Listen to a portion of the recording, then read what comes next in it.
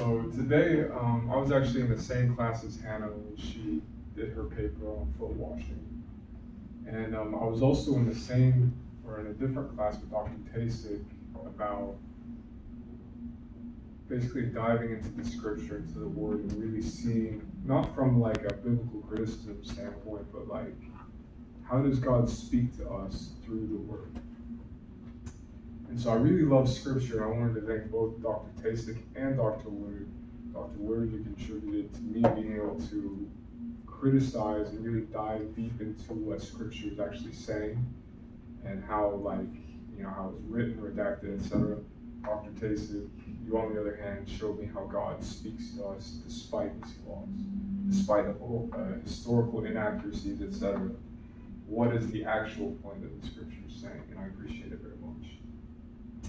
So, without further ado, this is Daniel, the archetype of Christ. So in the Jewish Tanakh, or the Hebrew scriptures, there are three different types of prophets. There's major prophets, minor prophets, and then one apocalyptic narrative that is similar to the book of Revelation, which actually contains pieces and bits scattered about Daniel.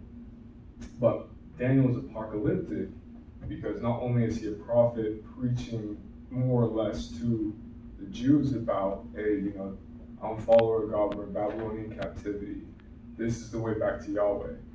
He's not only doing that, but he has this prophetic piece at the end, really foretelling the end times, essentially, the rapture, however you want to call it. And so, going back to this biblical criticism, there's a lot of issues of was it written during the Babylonian exile or the Maccabean revolt? And there's about 400 years difference between the two, and just like quickly, it's very divisive, to say the least. But it depends on which tradition you follow. Usually, the Catholic tradition will go with the Maccabean revolt, and the Protestant tradition will emphasize that it was actually written during the period it claims to be written, whilst it's like 622, 600s, whatever, when the Jews were actually exiled in Babylon. And then comes down to the pseudepigraphal text. It wasn't actually written by Daniel, or was it written like the second and third Isaiahs, where it's like the original prophet wrote the first part, and then like spiritual sons like Paul has, they're descendants essentially of this prophet who take on his name.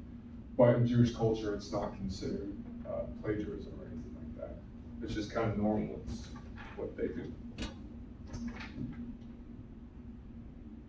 And so really, to get even more divisive, is trying to understand, is this book full of allegory, philosophical standpoint, that really what we're seeing is a projection of what is really real? Or is this really like sola scriptura, like the word is the word is the word? It has nothing to do with like, oh, this is about like Caesar Nero or whatever, but it's like about what it says about. So that's just some criticisms of the book of Daniel. Really, what it's trying to communicate, despite all the criticisms and all the historical inaccuracies, is that God is a God of all nations and people, and that he communicates equally, more or less, the pagan nations as well as the God-fearing nations. That this mosaic that we call humanity is not just about I'm right, you're wrong. It's about how do we communicate Jesus Christ, or Christ incarnate, or Yahweh at this point in the Hebrew scriptures. How do we communicate that to everyone? So it has elements of liberation theology as well, trying to see really how can we still be liberated with our religion in a nation that doesn't respect it and wants us to bow down to foreign idols and kings. It also shows us that God is not a God of territory. He's not just located in the Levant, but can be universal, all-powerful and all-loving.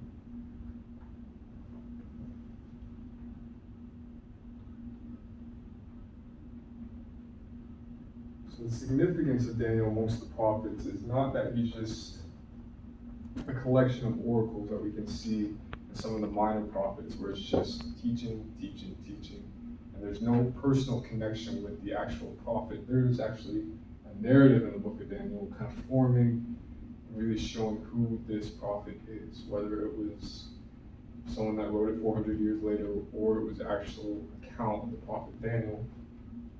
It doesn't enter in as much as like we actually have a narrative instead of just you're bad, repent, repeat.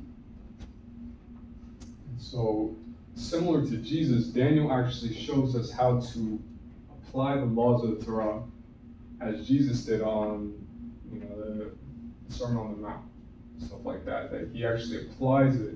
As Hannah was talking about feet washing, it's not just about the principle of what the law says, but he's taking what Jesus is doing. Essentially, what Daniel did is, we know the laws. We know not to bow down to idols or eat food of foreign gods and stuff like that. So let's apply that in an actual setting instead of just repeating it.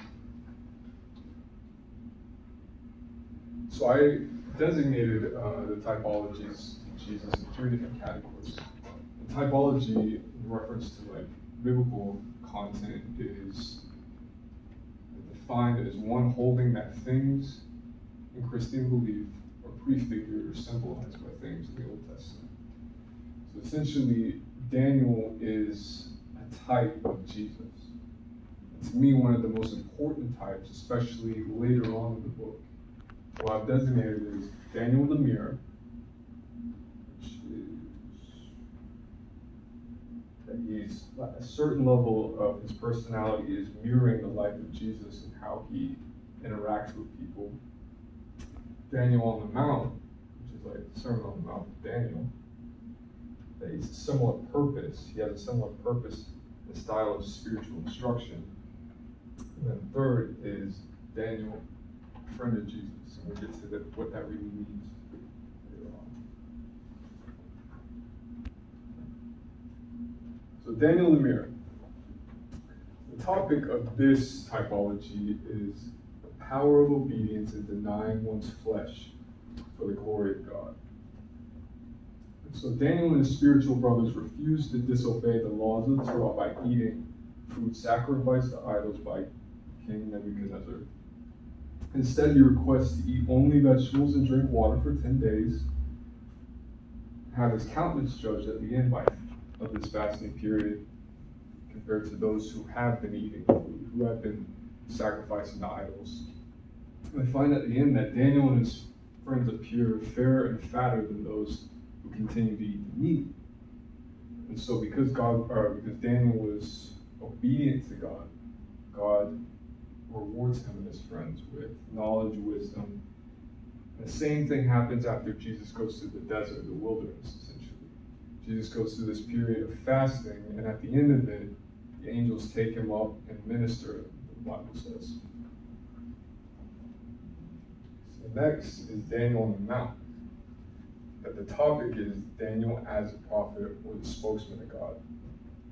And this is really centered in Daniel 2 in Scripture, that Daniel is a dream interpreter, having a powerful prophetic gifting, which has the same emphasis with Joseph in the book of Genesis. But the same king who tested Daniel and his friends with eating the food is now testing him and asking him to interpret his dreams. And so this is from Daniel chapter 2. It says, "Then was the iron, the clay, the brass, the silver, and the gold broken to pieces together, and became like the chaff of the summer threshing floors. And the wind carried them away, that no place was found for them. The stone that smote the image became a great mountain and filled the whole earth." And so Daniel kind of breaks down this dream that, okay, this king is going to come after you, and after that king is going to come another king and another one. But he alludes to what Jesus said, or what John the Baptist prophesied, or no, it's actually Jesus in Matthew 3, that Jesus will thoroughly clean out, God will clean out the threshing floor and gather his wheat to the barn, but he will burn up the chaff with unquenchable fire. Meaning Jesus is coming to take down this king who is having these troubled dreams, but is also previously making Daniel and his friends bow down to idols. So it's just Daniel is saying that these kings are stronger than you, they'll come after you. And the one that comes after them is even stronger than them, but there is one king who is stronger than all of them.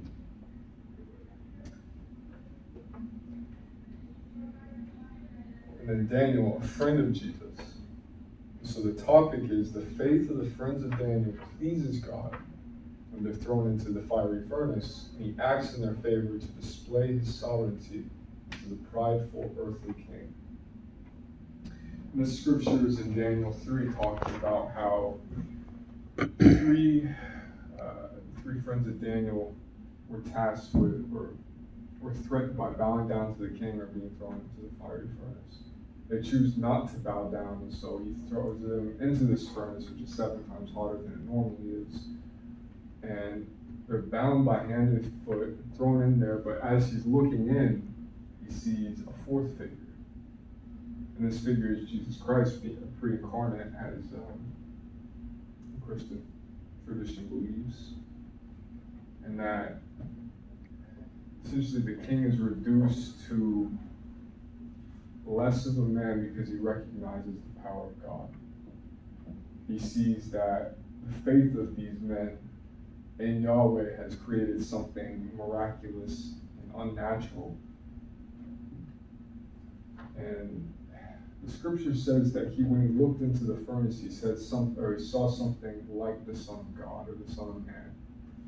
And we see that in Matthew 11:27 and Mark 5:7 that Jesus is labeled as the Son of God. That's the anti-apology.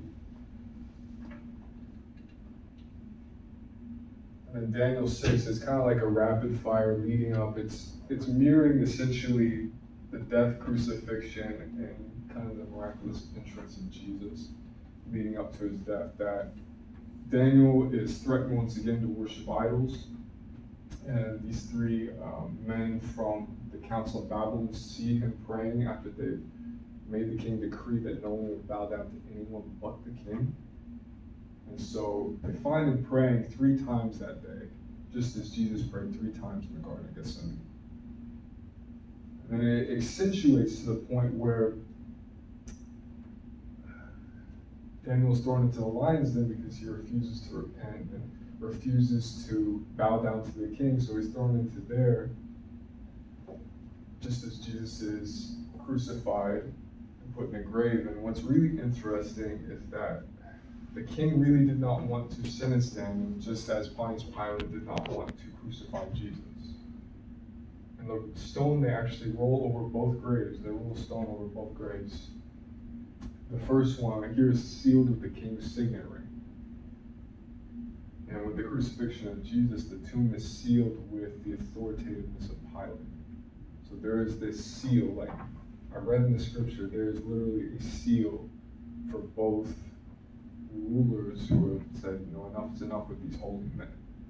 And the greatest thing after that is the following day, the king really felt bad about what he had done to Daniel. So he comes back, yells down the hole, Daniel, are you still alive? He says, yes, God saved me. And so he raises him up out of the tomb, out of the den of lions, just as Jesus was risen up at the right hand of God.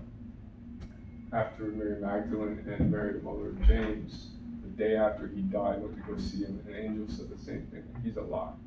He hasn't died, just as Daniel said. I'm safe. I haven't been eaten alive by the lions. So, that's my presentation.